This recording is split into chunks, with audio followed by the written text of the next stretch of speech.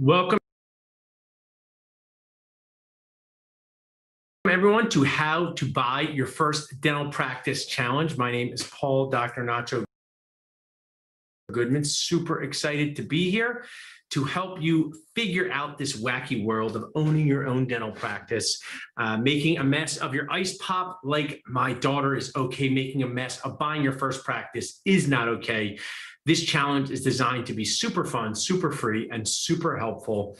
Please share any questions that you have in the chat so we can answer them, because the most important person here is you. You are the most important person. Please share your questions, comments, and concerns with me. I would love to customize how I can help you for maximum impact. If you do not want to share your questions in the chat, I know some of this stuff you think is confidential. Who are we going to tell? We're not going to tell anyone. There's also an anonymous way to share that question, but you can also text it to this number. That is my community text hotline. The Nacho team gets it too. They can bring that to me here. This is going to be designed to be sitcom style. I'm a child of the 80s, Family Ties, Cheers, Growing Pains, all those shows, those sitcoms. Pay attention for 22 minutes, commercials for 8 minutes, 30 minutes, but we're going to answer questions throughout. We're going to have multiple parts to this series. This episode 1 is going to focus on how to avoid making a $30,000 mistake like I did, how to avoid making a $30,000 mistake like I did when buying a dental practice. So as we get some more people filtering in here, you're going to see me in a second. You see my face on screen already. So why do you want to buy a dental practice? You know, you're here, you're listening. Put in the chat, why do you want to own a dental practice? For the adoring fans, for the fame, for the fortune, for control over your crown preps, so you can be the boss? Do you want to be the boss? So think about this for a minute. I'll let this question sit for a little bit. Why do you want to buy a dental practice? And I'll also share some common things people tell me, dental associates, sometimes dental students, but why do you want to buy? Think about that, because your why is so important. I would love if you would share in the chat your why. You can do it. I see people here already who I know. I won't shout you out, but I see basketball fan number 1. I don't know if he's happy. The Sixers have moved on at the time of this recording. They moved on to round 2. His team, I don't think, has moved on, but why do you want to buy a dental practice? Great. So I thank you for answering. I want to be my own boss and have control over the procedures I do and the materials that I use. Thank you for answering. Give that person a $50 Nacho CE gift code for being the first person to answer. See, be the first person to answer, you win prizes. So now you guys can see my face. Well, you see my face, 2 faces at one time. So growing up, I wanted to be a doctor, dentist, or lawyer. My dad was an awesome dad, amazing mentor, amazing dentist. He always said there was a value in being your own boss. So being your own boss is a double-edged sword. You have a lot of control, but you also have a lot of risk. But that is a common reason. You want more control. You want to be your own boss. So how do you get this dental practice? But what are some of the benefits of owning your own dental practice? You can set your own schedule. You can choose the materials that you want to use. You can do the dentistry you want to do. You don't want to do endo? Refer it right out. Go right down the street to the endodontist, wherever the endodontist works. So there's some benefits. You can work 7 to 7, 3 days a week if that fits your schedule, and you can find a team to do that. So there are definitely some benefits to owning your dental practice. Your income potential as a practice owner most of the time is higher than as an associate, most of the time. But can anyone share with me what has happened in our dental space that's created associates? I don't know if the word associate's right for this type of dentist. So I think of a dental associate, someone like I have multiple dental associates. They work with my brother and I, the practice owners. They're associates in our practices. They might work 3 days a week, they might work 4 days a week, but there's an associate out there. Who do they work for? And many of them make more money than more practice owners. So who are the associates? Where do they work when they make more money than a lot of practice owners? Does anyone know the answer to that question? Where do associates exist in this newish dental space? They're making more money than practice owners. So a golden Nacho tip to embrace, that when I got out of dental school, all of my friends who were associates, and I was associate for a short period of time myself, we all made more money when we became owners, but that doesn't happen. I sell practices. I help dentists buy practices. And I talk to this type of dentist. I say, here's a great practice. It does $700,000 a year. Owner has 50% overhead. You could make $350,000 a year after debt service. Maybe that's $270,000 a year. And they say, oh, but I make $1,500 a day working 200 days a year at my associate job. Where do they usually work when they make a lot of money as an associate? Does anyone know that answer? Does anyone know that answer? Where? My friend said no NBA talk. Here, that was my failed dream, being an NBA basketball player. So where do they work? They work at DSOs. So why can you shoot threes of production like Steph Curry at a DSO? Because you were replacing a practice owner who owned that practice and was super productive. So something to learn, something to know. Maybe you're a dental student. Maybe you're someone who's selling a practice. Maybe you're in the middle. Associates at DSOs can earn significantly high income because they are replacing a previous practice owner who the DSO bought the practice from. So DSO associates, which I think should be its own separate category versus private practice associates. So most of the time, if you work for a private practice, you are going to earn more money as a practice owner. So that's a benefit of owning a dental practice. But then let's talk here. What are some of the challenges of owning a dental practice? Owning a circus, I mean practice, I mean circus. You being in charge, you having all the responsibility, you managing the team, Extreme Ownership by Jocko Willink is a great book to read. You are the owner. Everything that happens in that practice is your responsibility, from clinical to business to management to leadership. One of the big shifts, golden nacho tip, number 2, going from associate to practice owner, going from associate to practice owner. A huge shift is the amount of things you have to think about while you're doing dentistry. So you can be in your room doing an implant crown as an associate and a practice owner. As an associate, you're thinking, I finished this implant crown. I can go on Facebook and read Dental Nachos. I can listen to a podcast. I can go on my phone. As a practice owner, you're thinking, as soon as I finish this implant crown, I got to work on the payroll. I got to work on this. Somebody's fighting over paper towels. So when you're an associate, I could call that the aunt or uncle of the practice. You're there to protect the practice, make sure it's safe. But if the toilet breaks, not your problem. If the payroll doesn't pay your team, which has happened to us, and people can't pay their bills, which has happened to us, and you have to figure that out while you have to check 2 hygienists. So you have to be able to mentally shift gears, be much more mentally flexible, and answer a lot of questions. So what's the difference from going from associate to practice owner? Shifting gears mentally all the time, thinking about things outside of clinical dentistry, being mentally flexible, worrying about the quote unquote toilet breaking, the payroll not being run, the supplies not coming, the server going down, ransomware, things that happen. You get texts in the morning. Whenever you get a morning text on your cell phone as a practice owner, not once has it been, hey, Paul, you're so handsome and funny. Can't wait to see you at the office. No, it's unfortunately my child's sick. I can't get into work. This happened. I can't go into work. So what do you do as an associate if the hygienist, I have an awesome hygienist watching in with us who also works with me at Dental Nachos, she can't come to work. The associate's like, oh, guess they're not coming to work. The practice owner's like, we got to change all the patients. We got to do this. So it's important that you get golden nacho tip number 3. Get as good as possible at your clinical dentistry before you become a practice owner. Know your systems. It doesn't mean you can't add in implant placement. It doesn't mean you can't add in sleep apnea, but becoming clinically competent, clinically comfortable, being able to troubleshoot. So if an implant crown doesn't fit for me as an owner versus an associate, it's the same implant crown that doesn't fit, but I can troubleshoot with decision making. So decision fatigue, a concept you can Google, decision fatigue. Barry Polanski turned me on that, Dr. Barry Polanski. He wrote a great book. He's one of my friends. I wrote a book, The Porch. I highly recommend you check it out. He's in practice for many years, went from PPO to fee-for-service practice owner. Decision fatigue is a real thing. So what are some challenges you're worried about? So that's enough talking from me. What are some challenges that you're worried about? You're here, you might want to buy a practice. This is a back and forth. When you see my face go off, think of typing something in the chat. What are some challenges you're thinking about in buying a practice? How could I help you overcome these challenges? Feel better about these challenges? Insurance, team management, leadership, crying inside. What are some of these challenges? We get more people. We have more and more people rolling in here to this course. So we've gone over a few golden nacho tips. DSO associates can earn a very high amount of income. So if you're a DSO associate and you go to buy a practice, you may have to acknowledge or understand that you may make less money initially as a practice owner. Traditionally, private practice associates, when you've gone from associate to practice owner, from private practice, you've earned more money. Being able to mentally switch gears, mental flexibility, answer questions as a practice owner, different than an associate. Golden nacho tip, associate is the aunt or uncle. Practice owner is the parent. I'm an aunt or uncle of awesome nieces and nephews. They're my sister's children. If they're having a meltdown, I'm like, here, Jill, this is the one that you own. I have these 2 over here. So it happens to me even as a parent. aunt or uncle, get as clinically comfortable. Golden nacho tip, get as clinically comfortable with your clinical dentistry before owning a practice. Learn how to troubleshoot. Learning how to troubleshoot doesn't mean there's no trouble. It just means you know how to get out of these jams. And sometimes the jam is sending the patient home and taking the impression the next day. Sometimes it is shifting gears and doing something different in that procedure.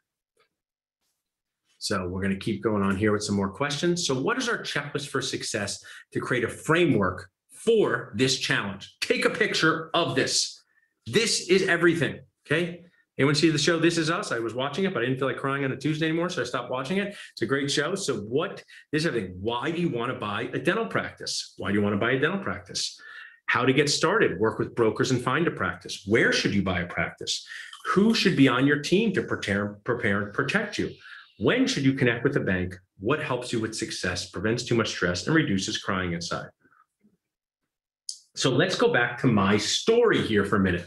So the story of my mistake, overpaying by at least $30,000 when buying a practice. In 2011, I overpaid for our second dental practice. This was our first big problem. This is our satellite practice.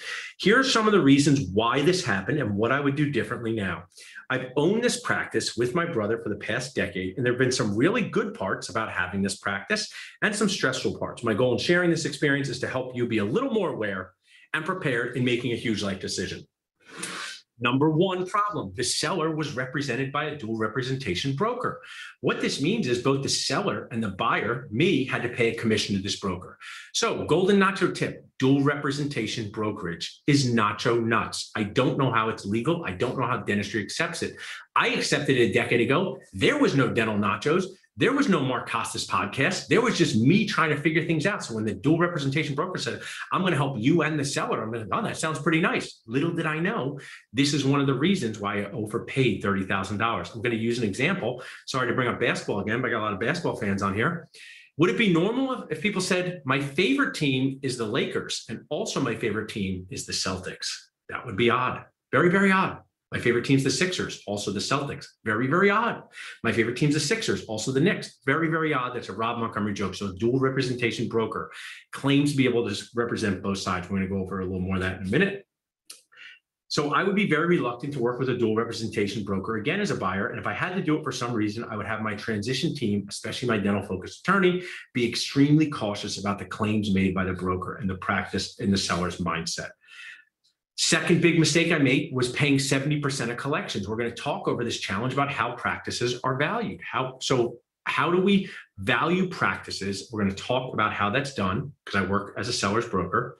But a take-home tip, a golden nacho tip, is the value of a practice should be based on profit, not percentage of collections. See, this is how we learn. Short bits of information. This is how you see people. If you made a cartoon of me and I was saying this, you should say, this is Dr. Paul Goodman, dentist and practice broker, someone who overpaid for a practice. What he's sharing with you, golden nacho tip, is the value of a practice should be based on profit, not percentage of collections. So I paid 70% of collections. I should have paid based on profit. I didn't know any better at the time. Looking back now, if a more up-to-date practice valuation metrics were used, the purchase price should have only been 50% of total collections. What I would do now is have a dental-focused accountant analyze the true profit before I made an offer. So another golden nacho tip here is, if you cannot afford to pay the right advisors, I know this is tough, you're not ready to buy a practice. So if you cannot afford or don't want to, or are too dentist cheap to pay the right advisors, you're not ready to buy a practice. This is the biggest decision of your entire life, not your dental career. I sell practices with my awesome Nacho transition team. We meet dentists at the end of their life. Right now, they're overwhelmingly male, few females, but there's going to change to male and female. But these males that we meet in their 60s and 70s may have had multiple houses, multiple spouses, one practice. The practice they bought when they're 29 is the same practice they had when they're 69. It's an super, super, super big decision, the biggest decision of your life. So if you don't want to pay a dental focused accountant $2,500 to analyze the cash flow, just an example, could be more, could be less. If you don't want to pay $2,500 to analyze the true cash flow, you're not ready to buy a practice because you're going to burn your nachos, make a mistake if you don't get all the data that you need to survive, succeed, and thrive. So I would have had a dental focused accountant truly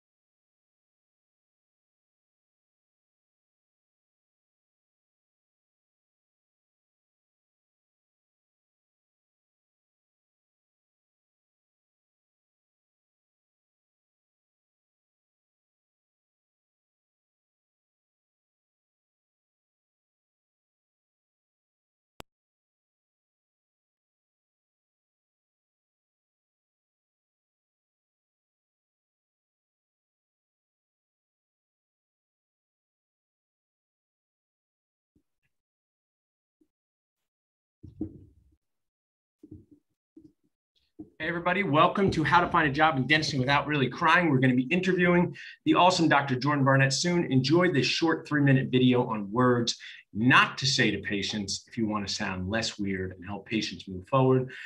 We have some people coming in, which is awesome. This show is about you. So if you have a question, a concern, a comment about finding a job or hiring an associate, we are here to answer that for you. Time is recording. I'm in full dad mode on a Sunday morning, but so glad to spend 30 minutes with you guys to deliver value, help support each other, help share more, deliver responsible information. This is one of the lectures I wish we had in dental school, how to find a job without really crying. But dental school was super focused on the Krebs cycle and memorizing how the kidney works. 2 things that have helped me precisely 0 times in private practice. So enjoy this short video on patient communication, and then we're going to bring up the amazing Dr. Jordan. Please feel free to ask questions in the chat. There's also a gift here. So if you text gift to 215-543-6454, you can get a $143 Nacho CE gift code to get any CE on demand that you would like at Dental Nachos. Say words to you that make you feel weird, scared, and afraid. Well, it's not your dentist's fault because they went to dental school. And in dental school, we are taught to talk really, really weird. You may have a hygienist as well. She's also taught to talk really, really weird. My name is Dr. Paul Goodman, Dr. Nacho, and I am helping dentists and hygienists everywhere not talk weird.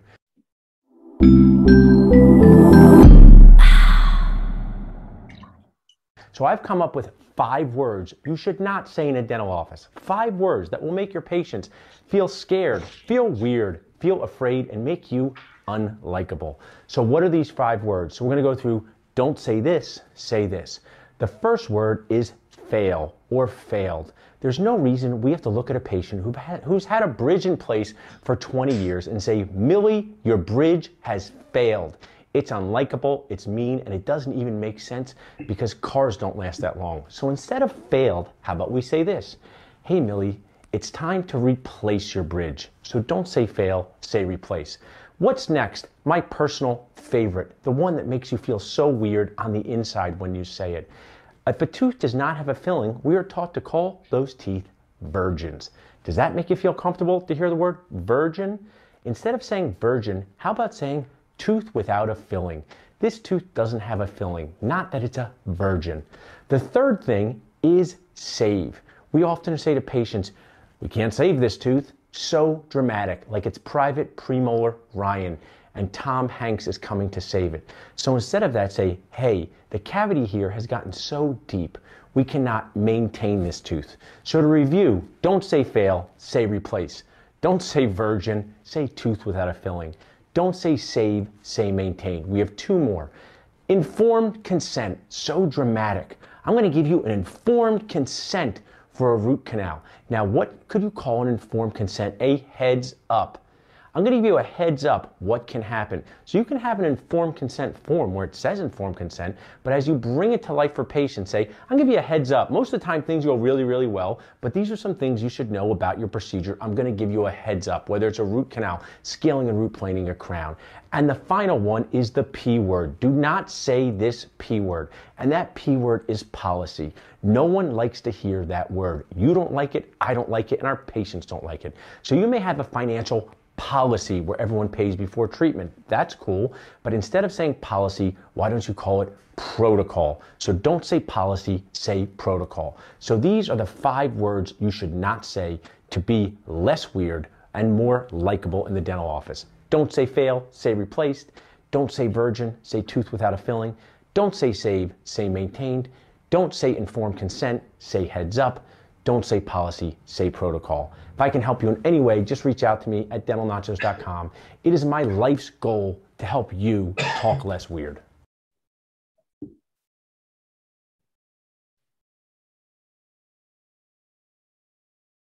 You're ready. Give me some sort of like either a sign like this and I'll go. We are taught to talk really, really weird. Virgins, Private Premolar Ryan and Tom Hanks is coming to save it. Really, really weird.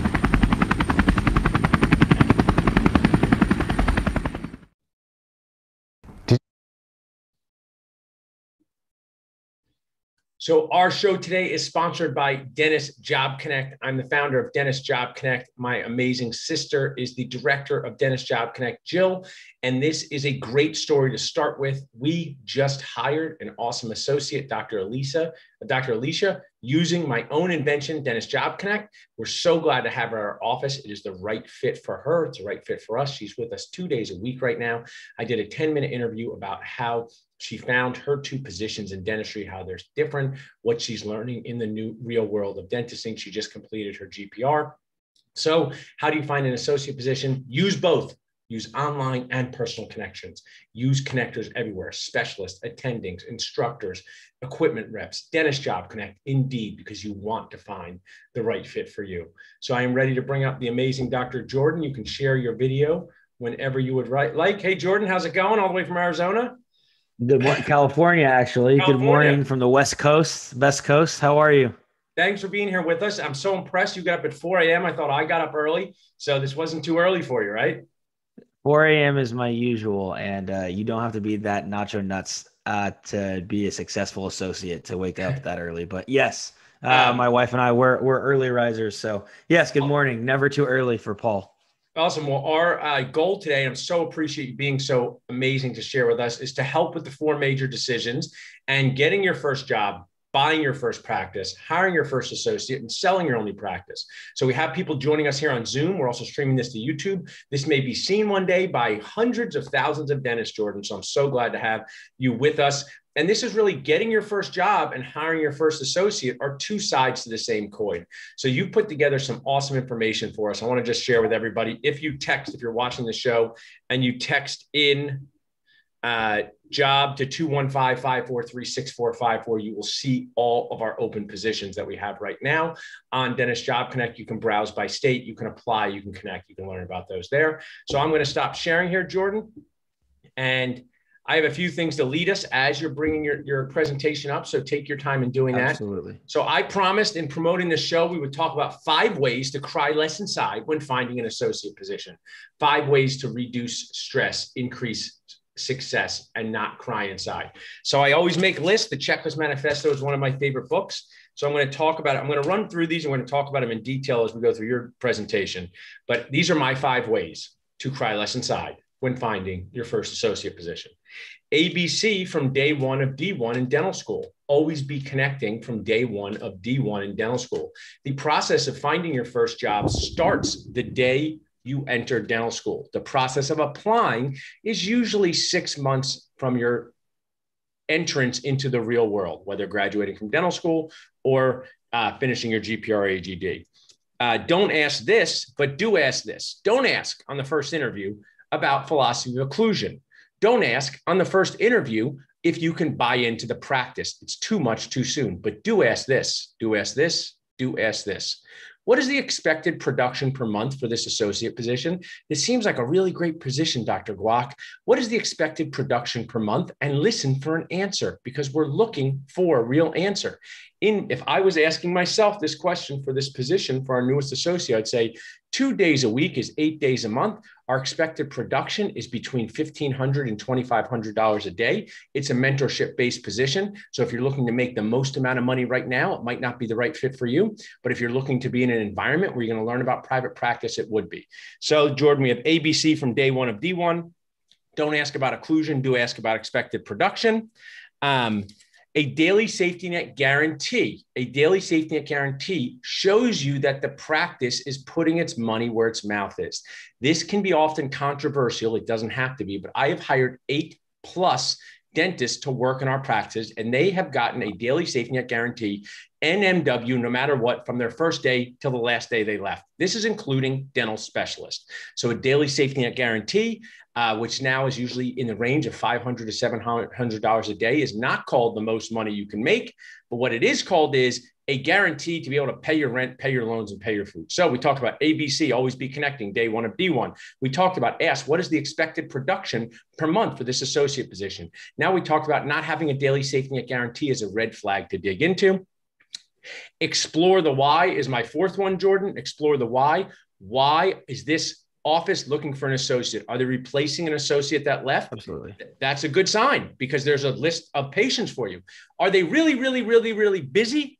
Okay. Busy is a feeling, not a fact. Busy is a feeling, not a fact. Dr. Phil said something feelings are not facts. So ask more. So explore the why. And finally, this is 5A and 5B. Ask to speak with the previous associate and say this: hey, Dr. Jordan, you have this giant practice. You hire all these associates. I see you're replacing one because they went to Perio. That's awesome. This is a real story from my life.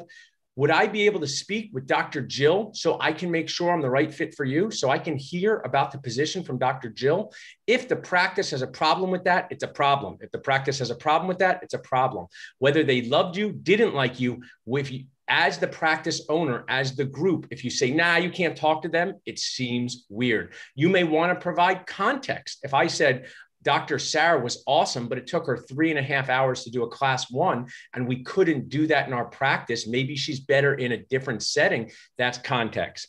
And my final one is the difference between observation in a practice and a working interview. So we have all of our associates come and spend a full day with us to see if it's the right fit for them. So they see the energy while things are going on. They wear scrubs, they observe, they see everything.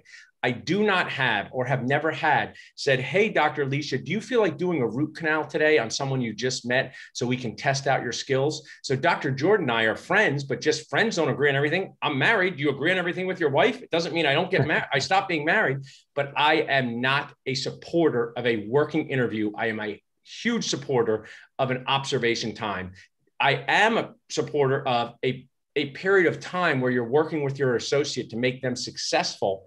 And in contracts now, it's become more popular to perhaps put in a clause for 90 days. Hey, Dr. Jordan, I'm going to hire you for 90 days. In this time, if for any reason you want to leave or we're not the right fit for you, restrictive covenant doesn't kick in. Okay. That's only fair. Yep. That may be a better way to test things out. We all took a driver's test. It's not necessarily a good indication of how good you are driving a snapshot. So if you guys want to remember my 5 tips, ABC from day one, always be connecting. Ask what the expected production is for this position. Don't ask about occlusion or if you can buy in on the first interview. Daily safety net guarantee. Not having one can be a red flag. Explore the why. Ask to talk to the last associate.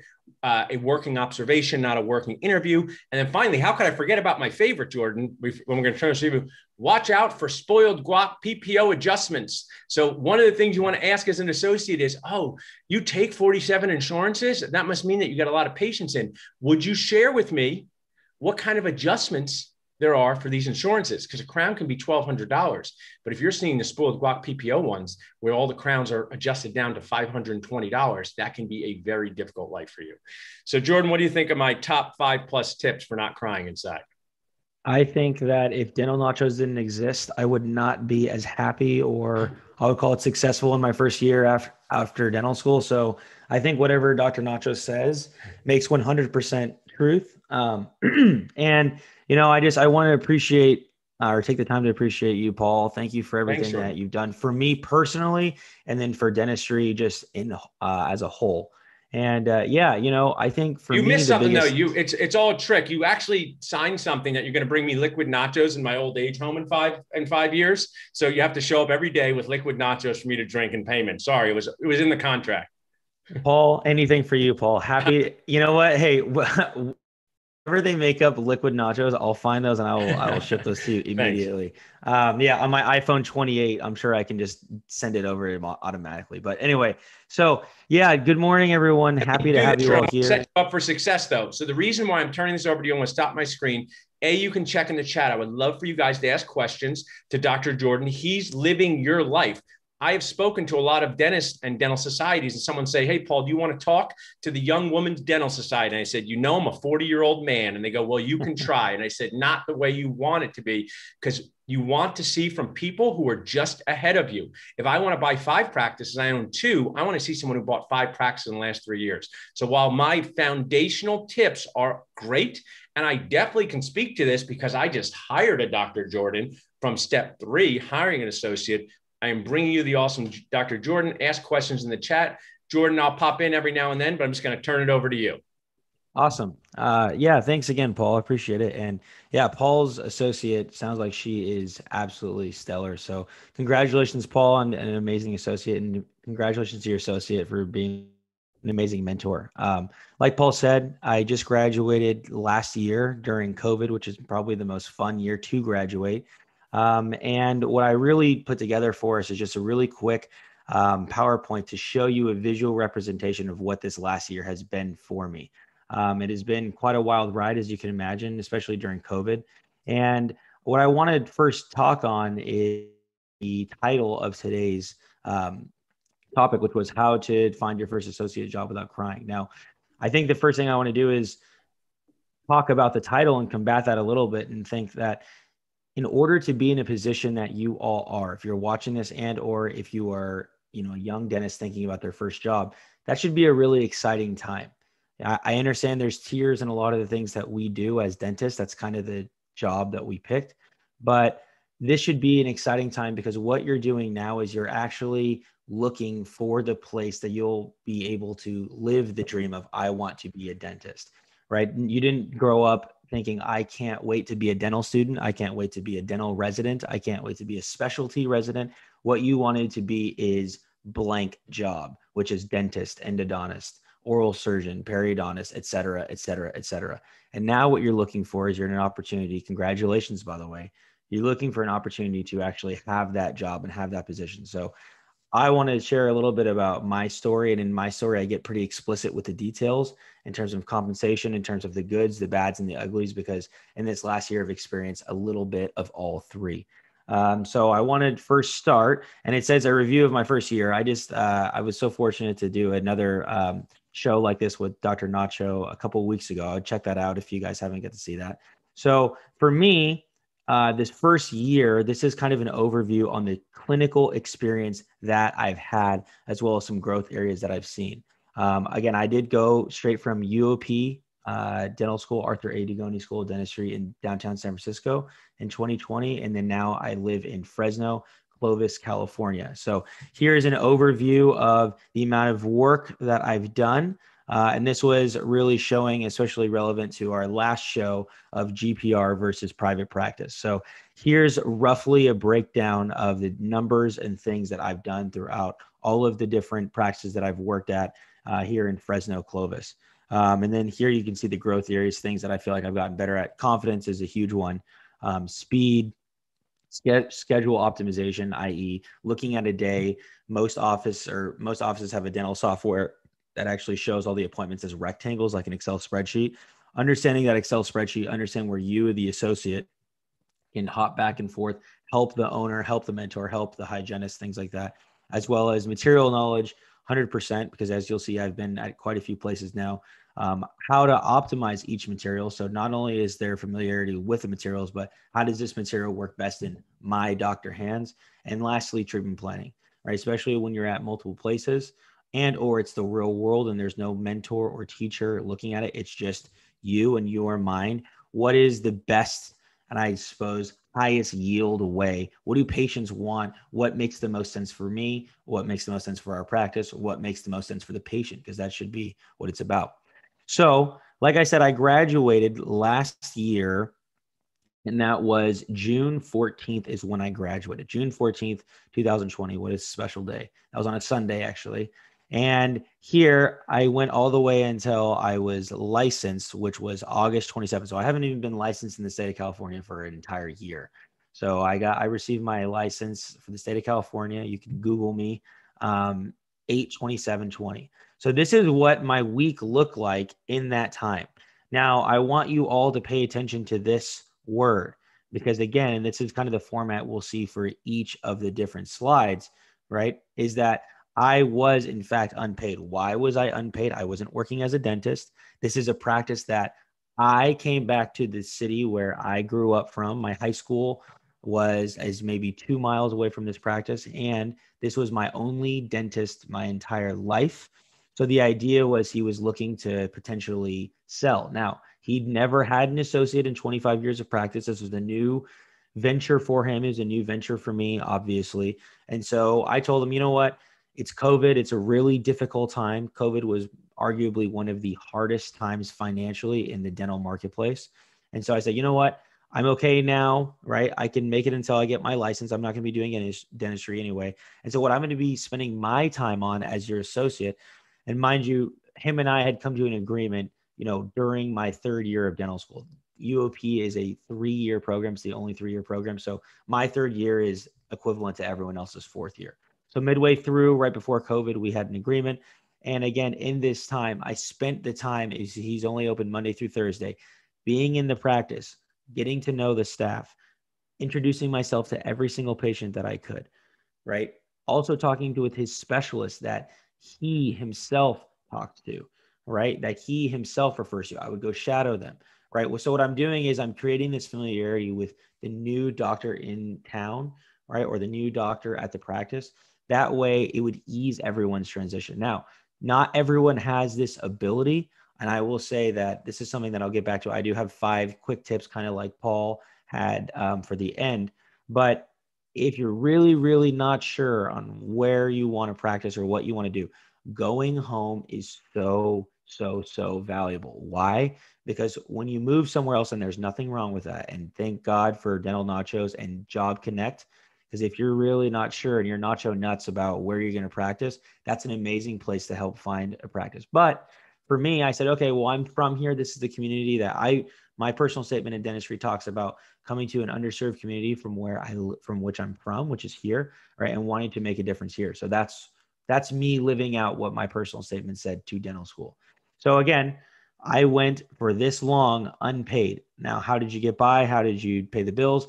I have a small private photography business that I do on the side, and that's what I was doing. So just because you're a doctor now doesn't mean that the world needs to bow at your feet. If you got to pay the bills, you got to pay the bills. And that's how I was able to pay the bills while also doing this on top of everything. So pretty shortly after that, I started, and you'll see too, as I'll jump back, it says Prelude. You'll see Prelude season 1 and then season 2. And I am midway in season 2, and I'll explain that as we go more. So here in season 1, right, this is what you see. This was my schedule here. So Monday through Thursday, and then I did not work Friday, Saturday, or Sunday. So here, and what you'll notice too, is because there's a couple different jobs, because I've been, like I said, all the different jobs, and I've done all of them, the goods, the bads, the uglies, and I'm more than happy to share everything that I've done, good, bad, or ugly. So here, job 1, this is the first job that I had as a dentist. My hours for patient care were 8 to 5, and then you saw administrative 5 to 6:30 or 7. Now remember, this is a place that I wanted to own, that there was an understanding that I would take this practice over. How am I going to learn all of the dentistry while also learning all of the business side, while also learning how to manage a staff, while also learning, all the legalities of dentistry? Because believe me, there's a hefty amount. And then plus, like Dr. Goodman said, spoiled guacamole PPO, learning insurance, because this is a heavy PPO, I'd say 95% PPO practice. So how you wrap your head around all of those things at once? Well, for me, I found my time in doing that after patient care. So I would catch up on notes. I would normally look at x-rays for the next day, right? I would do the things that I thought I needed to do in order to be, 1, competent for my patients, because again, you're brand new. You're probably never going to feel competent. Second, I wanted to learn, okay, this is how I was going to plan my day. These are the material choices that I would use. This is kind of a rough idea of what I wanted to do or what I wanted to accomplish the next day. This is how I could use my time the best, things like that. And then also I would also talk with staff after hours if they were willing, and, they would be paid for that, and say, hey, what are things that we can do better? What are things that I can do better? How can I help, right, our practice better? Remember, if you're an associate, you are an employee. Now, I understand there's a difference between W-2 and 1099. I've been both. And again, we can share a little bit more about that later.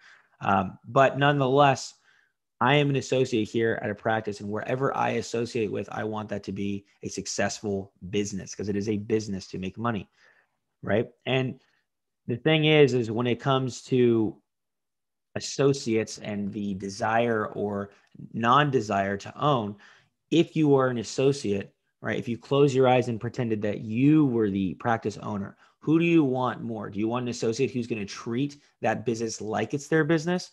again, there's an understanding that it isn't the associate's business.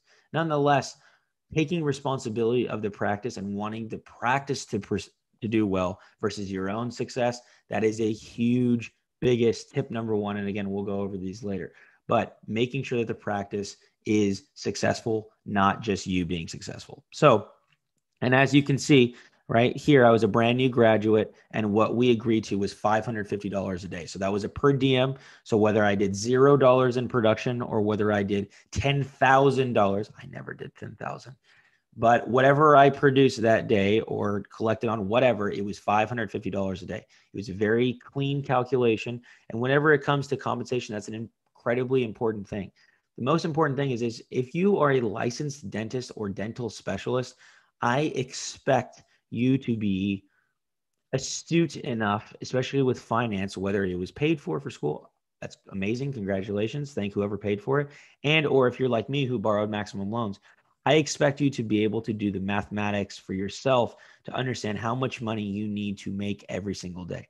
That's a really good way of discussing compensation with a potential boss or owner is say, look, I want to work. I think daily guarantees are great. You'll see I have a lot of daily guarantees, which I'll go over in the next couple of slides, but I need to make this much money. I love this practice. I love working here, but if I don't make this much, I will not pay my bills. If I can make X amount, and you can calculate that number, right? That's a number that you have privately in your head. You say, if I can make $400 a day. I want to interrupt to reinforce. I have a good tip for people in relationships, whether it's spouse ones, brothers, or your team. I'm not interrupting. I'm interjecting to reinforce. One of the things that Jordan's doing so amazingly well is reverse engineering what he needs to survive. So we have over 100 positions on Dentist Job Connect right now.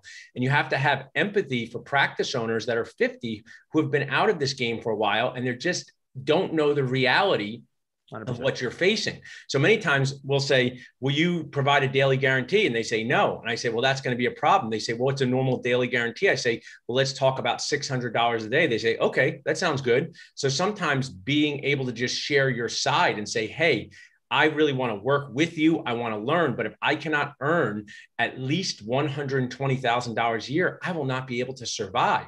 And if a practice owner doesn't care about that, it's not going to be a good fit. So really compliment you, Jordan, for reverse engineering and using numbers, which dentists love, 2 or 3 on the PerioProbe. Your favorite thing is a 3 or a 4, right? It's 2.5. Stop saying that. Nobody can see 0.5 on the PerioProbe depth. So just wanted to reinforce how valuable that is to reverse engineer your survival number. 100%. Thank you, Paul. Yeah. And it's a huge tip because again, I think it's important. I think it's all too often that graduates of dental school or residencies, they come out and they say, oh my God, I just need a job. Can I find a job? Yes, you can always find a job. And we'll talk more about that, obviously, but you need to make sure that you are compensated at a rate that you can live. You need to be able to live. For me, I was coming home and I live with, she was my fiance at the time, now my wife, right? Very happy. And we determined that this was the amount of money that I need to make this every day. Right now, 550 was a little above that. And of course, as an associate, you would like to make as much as you possibly can. This was a number, and especially remember that I'd already spent months in the practice prior to me actually being compensated. That was a number that I knew that the practice could easily survive off of because my owner was very open with me sharing numbers. And that's another point that Paul mentioned about the owner sharing things. Now, if you are an incoming dentist, meaning you have the ability to affect treatment, which affects patients' lives, and you are now coming into a position where you're looking to treat said patients, if an owner is unwilling to share certain figures with you for your success, you don't need to know everything. You don't need to know their monthly expenditures outside of work, but there are many things that it is important for you as an associate to know. And if they're unwilling to share things that you need to be successful, that does not create a good recipe for your success. So again, season 1 from August 31st, that was the Monday after I got my license, to right up to Halloween. This is what it looked like from Monday through Thursday. And then Friday here, I had off. So I spent that time shadowing. I did a lot of Spear. I did sign up for Spear, which was great for me, reading business books. And then I don't have on there, but I would read Dental Nachos probably like an hour or two a day. There's just so much quality content on there and good dentists who really care and want to share the best stuff. So I would read that as well. Now, here, what I noticed in this first job is that, man, I'm only, this owner, right? He's a great guy, but he has kind of a lot of older materials. He is super busy. And does he love dentistry? I don't know if he loves dentistry, and I really need more mentorship, someone who wants to show me the actual clinical dentistry side. So what I did was ABC, always be connecting. I got my second job here. My second job is someone just to show how you never know what's going to happen. When I was a second year in dental school, which was, again, UOP is a 3 years. So I was in the clinic and I was on a radiology rotation, and I literally had done all of my things, right, that I need to do. I had to take X amount of FMXs. And so because I did more of them than all of my other cohort that was on the rotation with me, they said, you cannot do anything right now. Your classmates have to catch up. So I was sitting in a room, a dark radiology room, saying, this sucks. I'm going to start looking at my career and what I want to do. So this guy here, his name is Chris Shamlian, and I work with him currently. He's amazing. So I actually went on my local dental system because I knew I wanted to come back to Fresno. I went to the Fresno Madera Dental Society website, looked at the classified ads. This guy here, Chris Shamlian, he had an ad out that said, looking for an associate, want to be a mentor. So looking for someone who wants mentorship. I called him from school, even though I was 18 months out from graduation. I said, hello. I said, hey, I just want to let you know, my name is Jordan Barnett. I'm a second-year dental student. I'm from Fresno Clovis, which is he practices, his office is 6 miles away from the house I grew up in. I said, I loved your post. I'm nowhere near there yet, but I just want to, I want to introduce myself, and I would love to, meet you and just talk and get your advice or opinion on a couple things. Him and I shared more and more and more and more and more. And he did offer me a position when I was still in dental school. Again, because I thought that I was buying job number one, I said, you know what? I really appreciate it, doc. But, unfortunately, there's a practice that I have a potential for, ownership, which is what I want to do. And I said, I'm going to have to say no, but here's the thing. I have a bunch of classmates that are looking for a job. Maybe I can help you connect. Great. So in June, when we graduated, I actually was helping one of my classmates, and he and her, right, were looking for the potential to work together. It didn't work out because my classmate found an opportunity closer to where she was from, and she took that. But him and I stayed in touch. We went to coffee every so often. And I finally called him. I said, you know what, Dr. Shamlian, I really love our relationship that we've had. I think I would love to work with you maybe in capacity. I'm available on Fridays and the weekends. How does that work for you? He said, that works awesome because my practice is open Mondays, Wednesdays, and Fridays. And on Friday, we're open 1:30 to 6:30. I know those are weird hours, but this is a crucial time because his positioning of his practice is open when we're the only dental office open on Fridays at that time in like a 5 or 10 mile radius. And believe me, I have pulled a lot of teeth or done a lot of pulpal debridements at 5:30, 6:30, and it is amazing. And what is he was able to show me, he mentors me really well. The first 4 weeks that I worked for him, I didn't even see a patient. He said, just shadow me. I just want you to ask any questions that you have, and we can discuss every case by case. So this was like school, but I was being paid for. I was essentially shadowing for $50 an hour plus 10% of whatever collection it was. That's what we agreed to. I said, that's awesome, because the money that I was making here, right, Monday through Thursday, that was able to pay my bills. This was an added thing. This was like a paid CE is how I saw it. And it was phenomenal. So here, season 1 now, from November 2nd to January 1st in the year, we're working job 1 Monday through Thursday. And then Fridays, we were working for 5 hours, 1:30 to 6:30 p.m. And it was tremendous. And I loved it.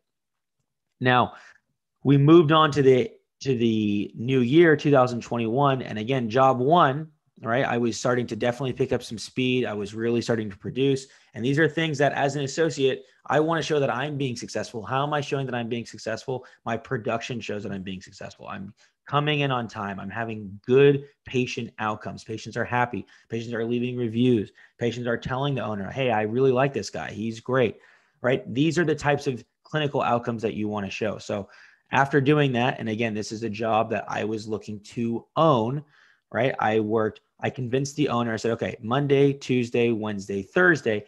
And then also I want to add a Saturday that I would work 8 to 2. I will only do it if I'm able to do my per diem, right?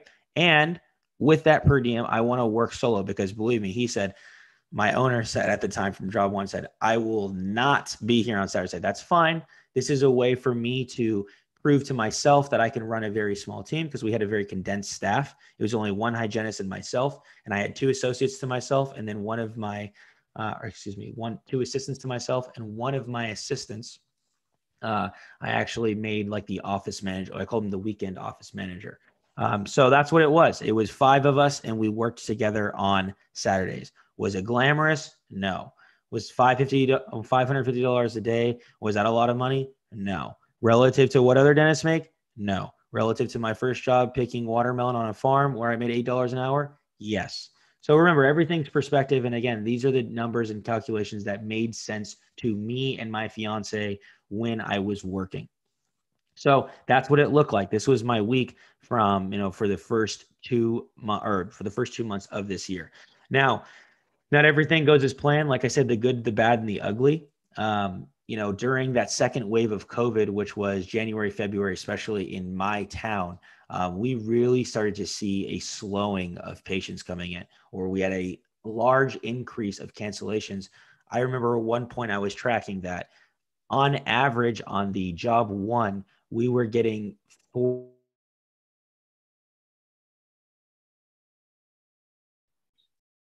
Hey guys, we lost Jordan there for a second, so he'll probably come back and see us. I think we're getting so many people watching in, so I would love if you guys asked a few questions, but while we're waiting for Jordan, a couple things to share with you. Being a dentist, the goal is to reduce the number of times you feel like crying inside a day and feel better about what you do. Develop your dentist core, your mind skills, your word skills, and your hand skills. So we have an amazing offer for you. Text GIFT to 215-543-6454. If you do that, you will get a $143 Nacho CE gift code, 143, in honor of one of my heroes, Mr. Rogers. 143 stands for I love you.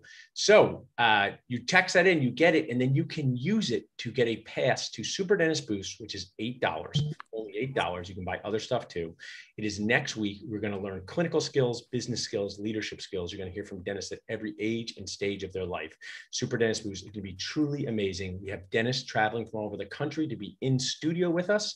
And then we have up to close to 1,000 dentists and humans registered on the live stream. But thanks to the spacious seating of the internet, we can have 10,000, we can have 100,000 watching on it, like pay-per-view CE that you can get for free by texting GIFT to 215-543-6454. I've worked so hard over the past 3 years with my amazing team to put together a platform where you can learn anytime, anywhere. We have courses on business, clinical, practice management, finding a job, buying a practice, and more. I see Jill is on here with us, Dentist Job Connect Director, and she is the person who makes all these magical connections happen. She works so hard for this. So if you have any questions, you can reach out to her. Jordan, I was just doing this perfect. It was time for a commercial break. Don't cry inside. By developing your dentist core, if you text GIFT to 215-543-6454, you get a gift code to get Dental Nachos CE. So now I'm glad to take it back to you whenever you're ready, but I'm also ready to fill time. I am going to tell you, Jordan, you are amazing. One day you may have your own moderators running around your house. Maybe yes, maybe no, but I'm going to set a finish line. Here's a talking tip for everyone. Very good one. Definitely. I learned at a podcast. Not all my top talking tips come from my head. A lot do. Like, don't say virgin. Don't call teeth virgins. It's very weird. Just say tooth without a filling. You want to make some 75-year-old woman, Millie, feel weird on a Tuesday at 10:30 a.m.? Just start shouting virgin at her. It's a 30-year-old. It's a weird feeling. So this talking tip didn't come from me, but words have so much energy. Like, don't say fail. Say replace and ready to retire. Don't say hopeless prognosis. Say not a good chance of working out. So I'm going to say this to Jordan because he's so enthusiastic and well, as we're going to set a finish line of about 15 more minutes of sharing. We'll take a few questions, and then we can always have, like, I'm here in Philadelphia. You're going to come visit me. Rocky 1, 2, 3, and 4. So whatever you don't get to, just make a notation, and we'll do it on segment 2. So anyone who has questions for Jordan, we have more people coming in, or me, please put them in the chat. I'm going to let Jordan share for 15 more minutes. When you see me pop on, it'll be Q&A time. Thanks, Jordan. Perfect. Thank you so much, Paul. Yeah, and that should be more than enough time. And sorry about that. My computer actually died. And how funny is that? Because I was just explaining how this went on. And unfortunately, we were really getting hurt by COVID and the second wave. And so things were really slowing up at job one. And we were seeing ever so slightly that personalities didn't really match from job one. Again, this is the practice I was looking to own. And so unfortunately, we both reached an agreement where he said, you know what, I don't think this is working out very well. Again, for me, I want everyone to understand that, I'm no better than anyone else. And I'm not saying this to show how morally virtuous I was or things like this, but again, $550 a day. There were some days where I would come in and maybe I had 3 patients and all of them canceled. And I would go to the owner and say, you know what, it doesn't make sense for the practice to pay me today. There's nothing for me to do. So either I'll take your schedule or I'll just head out of here and you don't have to pay me. And that did happen, quite a few times. I would say maybe 5-6 times where I would do a half day and make half, the daily guarantee. And I said, you know what, I can't financially afford to do this anymore. And again, for him, I don't think things were trending in the way that he wanted them to. So I said, okay, that's fine. Well, I have to, take care of myself.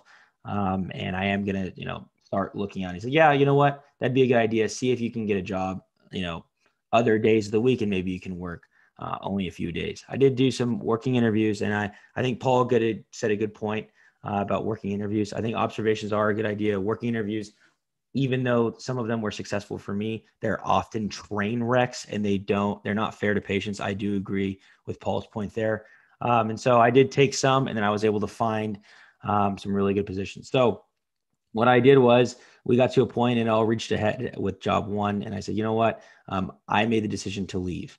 And so here I knew I had a big trip coming up. My uncle got married. It was a destination wedding in Hawaii in April.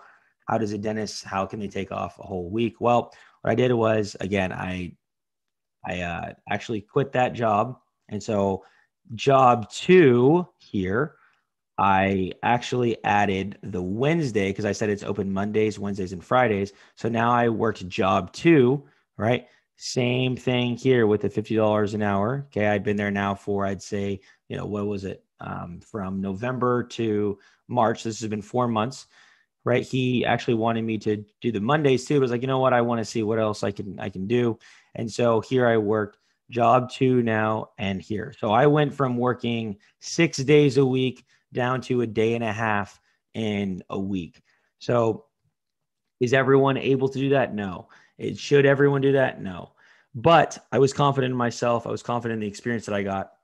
Because at this point now, I was able to show actual data, right, without sharing patient information, but I could show that on a PPO schedule, I could produce $2,500 to $3,000 a day. I worked with a staff, which was, kind of bare bones because that's really everyone in dentistry during COVID, right? Dental assistants, they said it was the number 1 largest gap in terms of all jobs, in terms of available positions to people that are actually working in it. So yeah, I was able to show that, hey, I can do this and this is what I can come and provide for. And so this is what my week looked like. Didn't work Monday, didn't work Tuesday. I would schedule all my working interviews on Thursdays and I worked the Wednesday, Friday. And then I went on a vacation, like I said, pretty much that last week of April. Now, this was a very successful and fruitful time for me. I think as dentists, we don't always get a break. I definitely was really kind of spinning my wheels at this point, getting great experience, loving doing dentistry, but that break was nice. And then we were able to go on a vacation, and this is where things got a little bit crazy. We started season 2, and this is where things got really fun. So here, this is what my current schedule looks like. And I have one more slide, which is no different, but there was changes in compensation. So I was able to secure a 3rd job, which was Mondays and Tuesdays. This is at a DSO office right by my house. Okay. I still kept the Wednesday job. That's the Wednesday, Friday previous slide. So I'm still here. Right. And then now I got a 4th job. And this 4th job is here, 8 to 5. as well as Friday, I would do the mornings by myself. So this is, oh, it's not 8 to 5. This is 8 to 1, excuse me.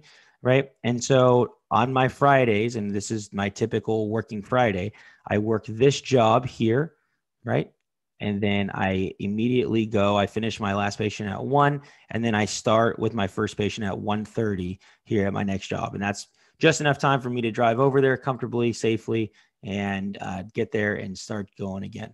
Now, is this something that I can do all the time? No. Can I do this forever? No. But again, for me, I saw it as a mountain of competence, and I wanted to take maybe not the steepest route, but a route where I had mentors that all help me. Because I can tell you that this boss, and this boss, I talk to every single day.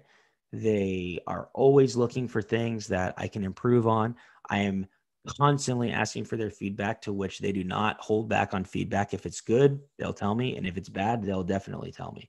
Why? I'm working as an associate at their office that they feed their family from, as well as feeding all the families of all of our staff and employees. I think it's easy for us as associates to think just about ourselves, but every practice or every business that you work at, anyone that works there is dependent upon the money that is made there. It all comes to a head on whoever the owner is. So there's a lot of stresses and factors that I think we often miss that owners have to deal with. So just a thing to look out for. So lastly, here you'll see this job 5. Well, job 2, my mentor, he's 37 years old. He just received his FAGD, the Fellowship of the Academy of General Dentistry. His father owns a fee-for-service practice 2 miles away from this office, and they do emergencies. So here I do emergencies as well. So this is what that looks like here. Just to give you an idea, this last Friday, which was August 6th, I worked job 4. I saw, I think, 8 patients. I worked job 2, slower day. We only saw a couple. And then because it was a slower day, my last patient ended at 5:30. There was a emergency extraction that I did at job 5. All 3 of these practices are 4 miles away from each other, and we were able to do it. Again, is that the dream thing that everyone loves to do? Maybe, maybe not. But this is what I found for myself. Now, we can talk about non-competes. We can talk about all the logistics all later. For me, this is just kind of showing this is what's available. This is what's possible if you, the associate, are willing to do that. And so lastly, I don't know if you noticed on this last slide. So here, I did get a 10% raise here. So now this is $55 an hour, and then still the 10% of collection. And then I did add a Spear Study Club, which I do. This is the first Thursday of every, and there is what I am paying to be in that. And so lastly, you'll see here on job 4, there was an increase here in wage. Right, you can go back to the previous slide to see what that was. And now it's that and or production, which is there.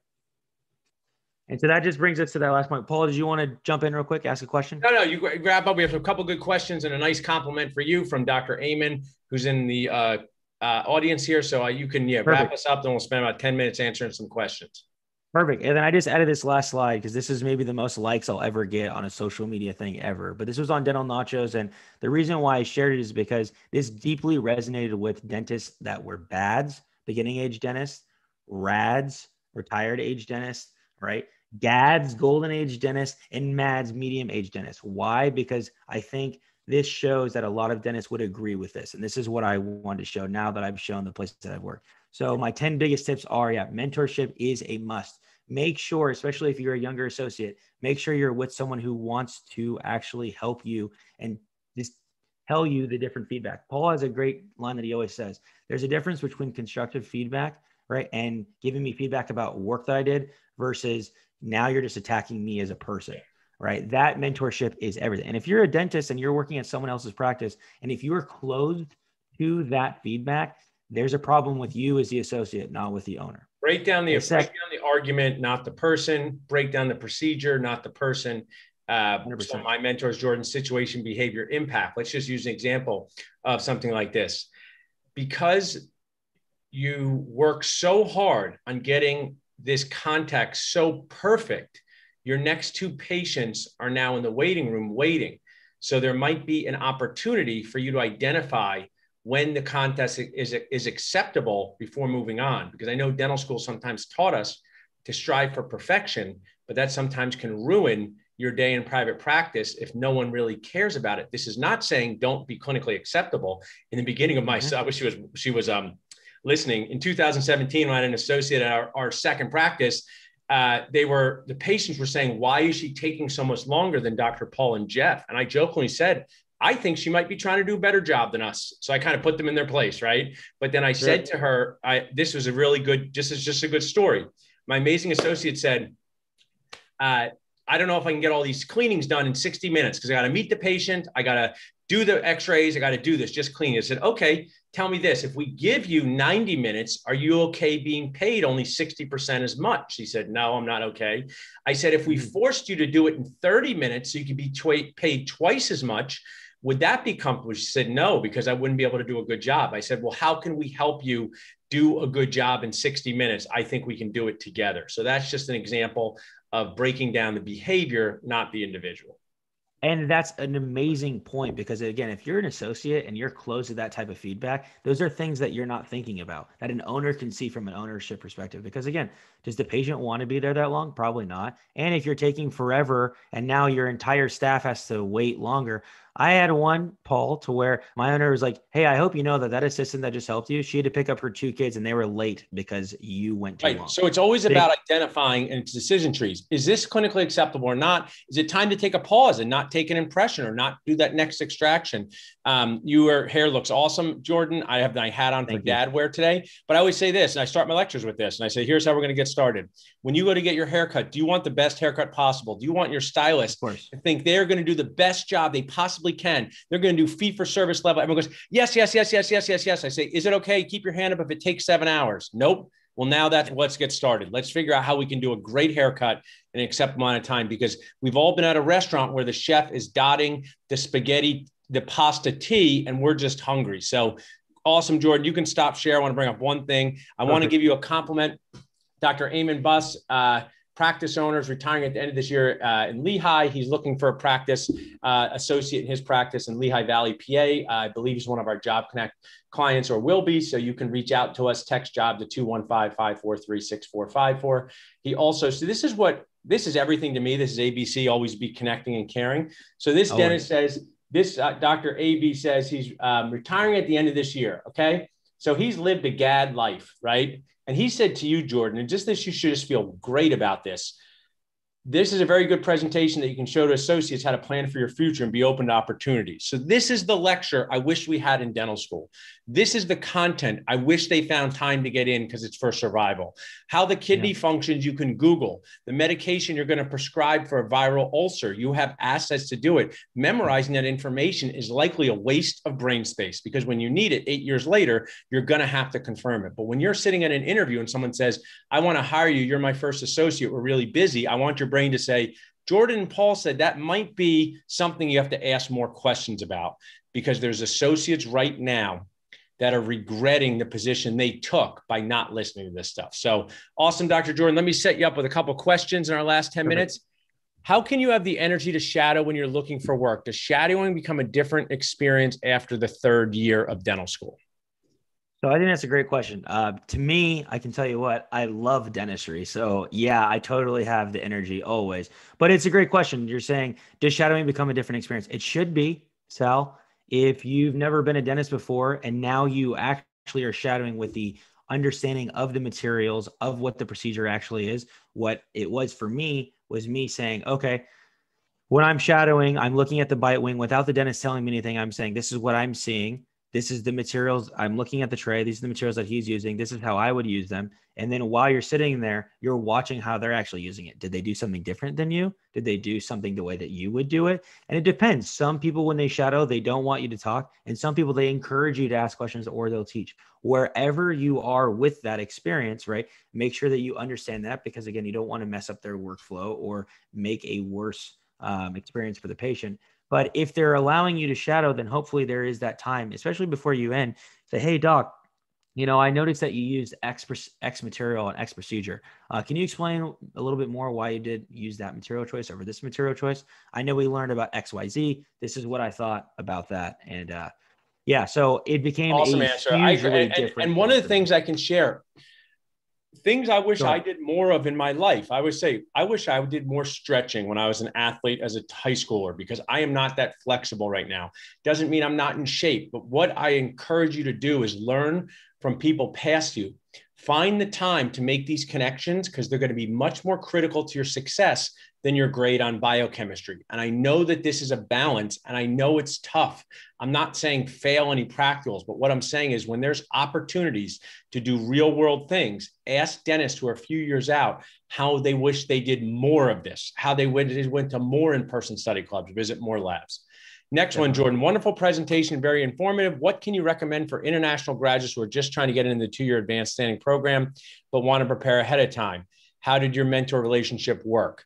So maybe you're repeating a few things that you did, but this awesome person said, if they're waiting to get in, what could they do to network and get some mentorship? A, B, C. Always be connecting. What does that mean? Go on LinkedIn, create a nice LinkedIn profile and put who you are and what you did. And it's basically an online resume. And then start Googling the schools that you're interested in for whatever program.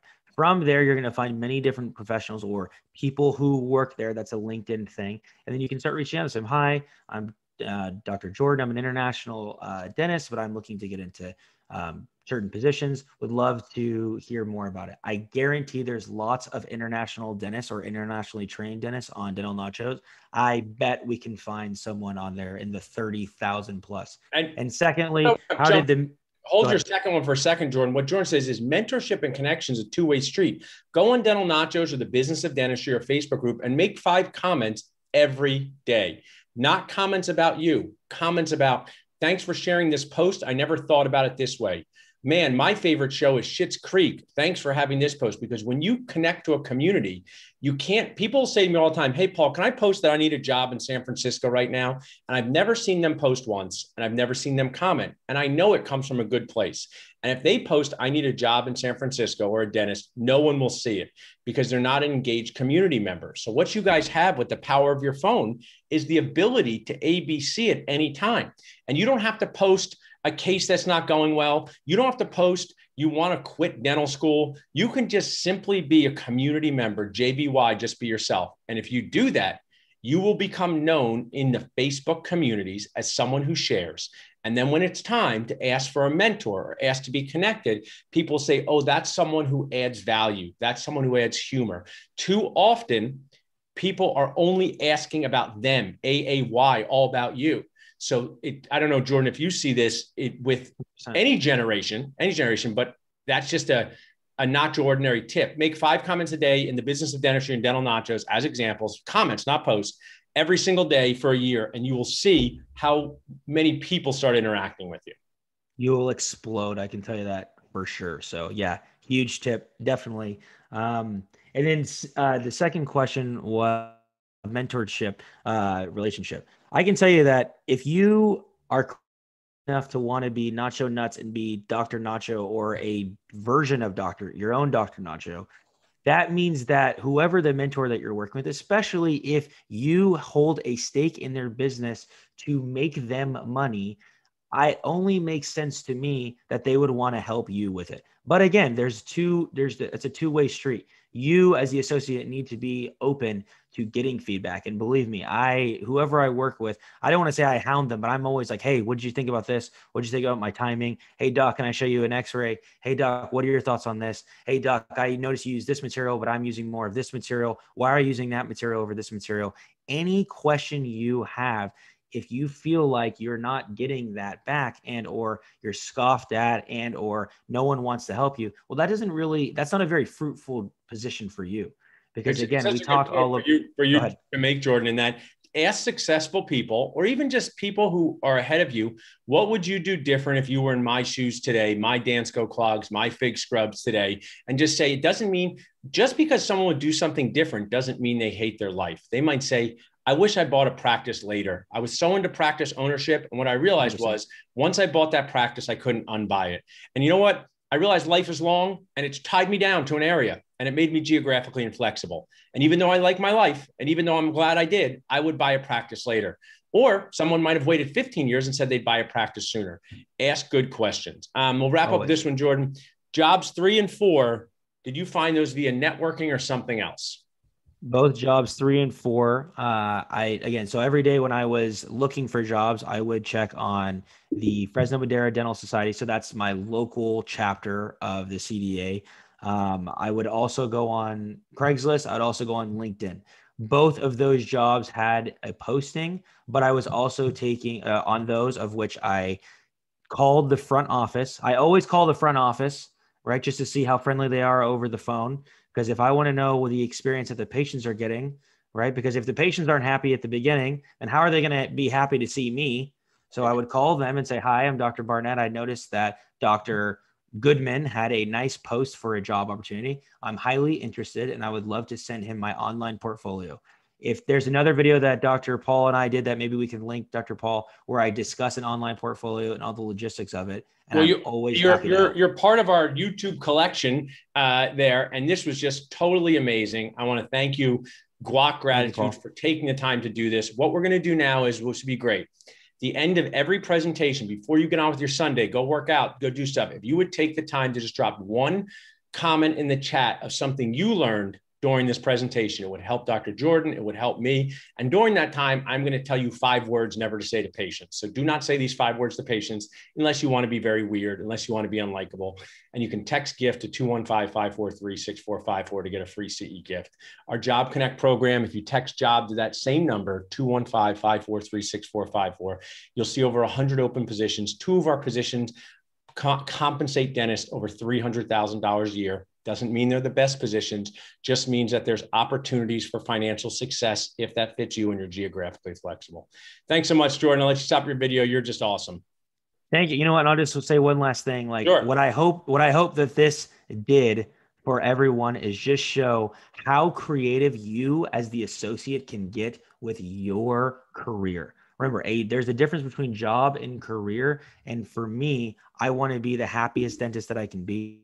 If I'm at a place that I'm not happy at, I don't think that that's a good result for anyone. So anyone who has any questions, you can find me on Dental Nachos. I'm pretty active on there per what Paul, the tip he gave us. So happy to help anyone. Thank you, Paul, for everything. And salute to Dental Nachos. I look forward to all the posts this next week. Thanks. Awesome. Thanks, Jordan. Appreciate it. People have asked about the recording. I love giving you guys content to walk around and watch.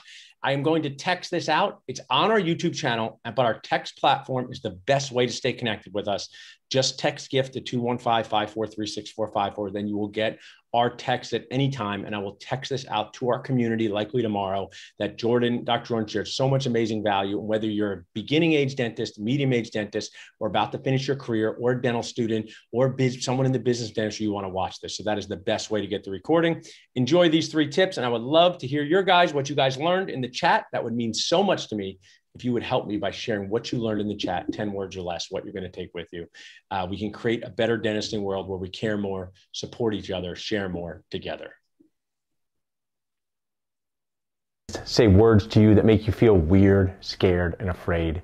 Well, it's not your dentist's fault because they went to dental school. And in dental school, we are taught to talk really, really weird. You may have a hygienist as well. She's also taught to talk really, really weird. My name is Dr. Paul Goodman, Dr. Nacho, and I am helping dentists and hygienists everywhere not talk weird.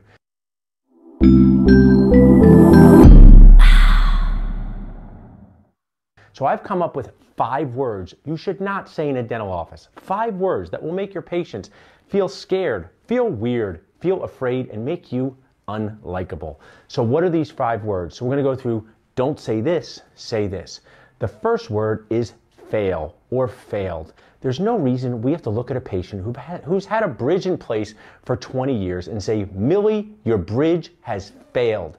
It's unlikable, it's mean, and it doesn't even make sense because cars don't last that long. So instead of failed, how about we say this? Hey, Millie, it's time to replace your bridge. So don't say fail, say replace. What's next? My personal favorite, the one that makes you feel so weird on the inside when you say it. If a tooth does not have a filling, we are taught to call those teeth virgins. Does that make you feel comfortable to hear the word virgin? Instead of saying virgin, how about saying tooth without a filling? This tooth doesn't have a filling, not that it's a virgin. The third thing is save. We often say to patients, we can't save this tooth. So dramatic, like it's Private Premolar Ryan and Tom Hanks is coming to save it. So instead of that, say, hey, the cavity here has gotten so deep, we cannot maintain this tooth. So to review, don't say fail, say replace. Don't say virgin, say tooth without a filling. Don't say save, say maintain. We have two more. Informed consent, so dramatic. I'm going to give you an informed consent for a root canal. Now, what could you call an informed consent? A heads up. I'm going to give you a heads up what can happen. So you can have an informed consent form where it says informed consent, but as you bring it to life for patients, say, I'm going to give you a heads up. Most of the time things go really, really well, but these are some things you should know about your procedure. I'm going to give you a heads up, whether it's a root canal, scaling and root planing a crown. And the final one is the P word. Do not say this P word. And that P word is policy. No one likes to hear that word. You don't like it, I don't like it, and our patients don't like it. So you may have a financial policy where everyone pays before treatment. That's cool. But instead of saying policy, why don't you call it protocol? So don't say policy, say protocol. So these are the 5 words you should not say to be less weird and more likable in the dental office. Don't say fail, say replaced. Don't say virgin, say tooth without a filling. Don't say save, say maintained. Don't say informed consent, say heads up. Don't say policy, say protocol. If I can help you in any way, just reach out to me at dentalnachos.com. It is my life's goal to help you talk less weird.